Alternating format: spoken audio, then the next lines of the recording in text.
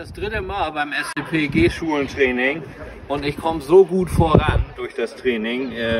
Bin allerdings auch noch in einer anderen Gehschule, aber ich komme jetzt so gut voran und will machen, was ich kann. Ich finde es so toll, dass es ein Angebot hier beim SCP gibt, dass ich sowas machen kann.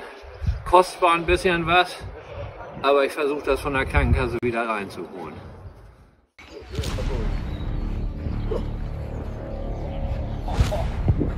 Die sind unterschiedlich hoch, ne? Ja. Der ist ja genau gleich. So, und hier gehen wir mal den Bein an. Geht dann rüber. Hier gehen wir mit dem rechten Bein rüber. Okay. Hier mit dem linken Bein.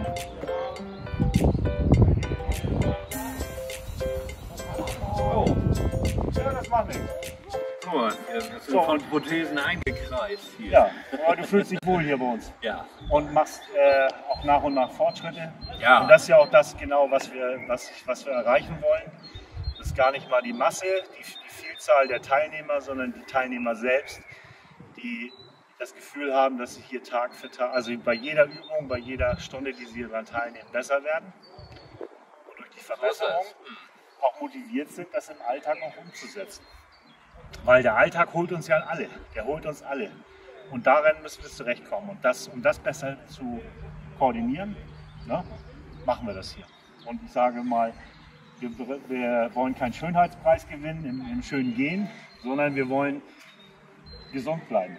Und wir wollen Spaß am Leben haben. Und wir wollen mit dem Handicap, was wir haben, im Leben gut klarkommen, oder? Ja, genau. Ich mache das, weil wenn ich nicht dran arbeiten würde, würde ich ja unbeweglicher werden. Meine Wampe würde immer mehr werden. Das möchte ich nicht. Ja. Ich möchte irgendwie sportlich aktiv werden und hier beim SC Poppenbüttel auch Tischtennis ausprobieren. Oder was hast du gesagt? Gehfußball? Ja. Gibt es auch irgendwie? Walking Football. Walking Football. Genau. Und ich hoffe, dass noch mehr Angebote.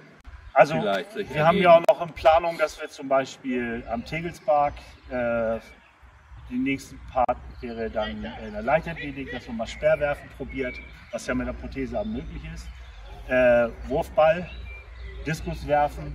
Was mein Wunsch wäre, ne, als Ja. Behinderter ist, weil ich ja an sich ist für mich, ich würde gerne schwimmen auch. Ja.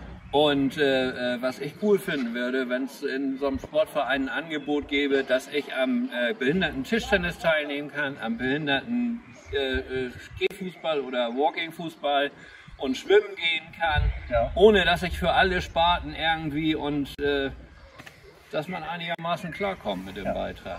Aber ich werde das so checken, vielleicht ist es auch so gar nicht so viel. Ich weiß nicht, wie die Beiträge sind. Ich bin, glaube ich, mit 16 hier aus dem Fußballverein ausgetreten. Okay.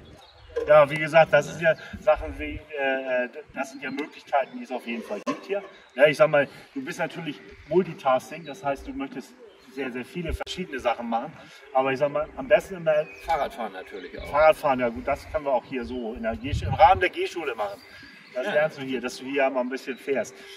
Aber das kommt in die nächste Übung. Ne? Für mich ist es mal wichtig, so, dass du das Gefühl hast, in der Gehschule dein Ziel zu erfassen und das zu schaffen, was du dir vorgenommen hast. Auf jeden Fall. Und dass ich dir dabei helfen kann, das ist für mich das Wichtigste.